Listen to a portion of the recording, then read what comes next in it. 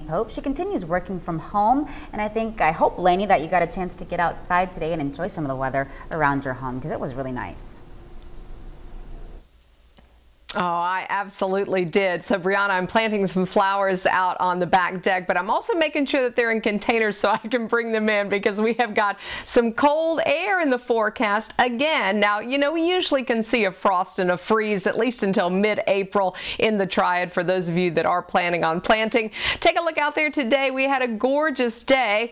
Of course, we had the storms yesterday. It was nice to have some sunshine out there today. Still a little bit brisk. Temperatures were close to normal, but that breeze, when it picked up, a little bit of a chill, and we've got that again tomorrow. So if you are going to go outdoors, maybe walk the dog, ride the bike with the kids, you've got temperatures a little bit cooler tomorrow, as highs will only be in the mid-50s. We also are looking at a northwest wind at about 10 to 20 miles an hour, so that'll make it feel pretty cold out there. We've got that north wind already setting up across the area, and it's bringing in some cooler air. So you can see the temperatures right now already some 30s, 40s, and yes, some 50s across the area. It's going to get cold enough in the mountain communities that there may even be a few snowflakes in our forecast tonight. I don't anticipate much on the ground. Maybe above about 3,500 feet there could be a light coating. Temperatures out there today very close to normal in the upper 60s. Morning lows were in the 40s, but as I just mentioned, we are looking at colder nights ahead. We've got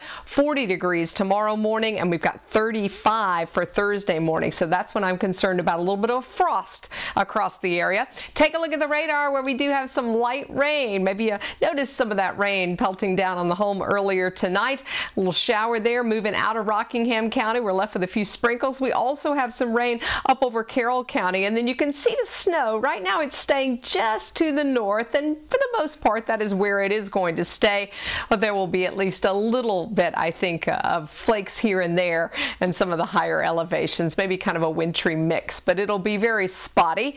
Everything is developing along a stationary front. There's an area of low pressure that's actually going to move along that front right along the coast, and that's the reason we're going to have the stronger winds that are in the forecast. We've got that chance in for maybe a little bit of a wintry mix for early tomorrow morning, kind of lingering in the mountains, perhaps a lingering rain shower across the Triad, but again, I do think the bulk of the precipitation, and it's not even that much, is going to take place overnight, and then by tomorrow we look for that to start to move off to the east. We may have some clouds at least through lunchtime, but then a good bit of sunshine tomorrow afternoon. Measurable snow mainly up over Virginia and West Virginia. Measurable rain, not a lot of that either. It'll be very light and spotty across the area. We hang on to that rain chance and some clouds in the morning. We have a high temperature that's going to be in the 50s with some sunshine, and we also have that north wind, so keep that in mind. When you step outside, you're going to be like, ooh, I might need a jacket, at least early in the day. Now, the mountain forecast also has us a bit chilly with numbers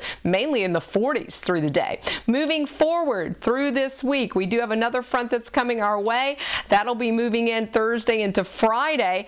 We'll get that cold air kind of reinforced, and then we've got another weather system coming in Friday night into Saturday. So that's going to bring us some rain. It's also going to keep the temperatures kind of in check, closer to normal where they should be, and we should dry out during the day Saturday, and right now it looks like we'll have some dry skies for Sunday as well. So here's your 7-day forecast. The coldest morning looks like it's going to be on Thursday morning. We do have breezes off and on because we do have these fronts that are kind of steadily coming through here. What that means is we don't have extreme high temperatures, Brianna. We're going to keep them pretty level and pretty close to normal for April this week.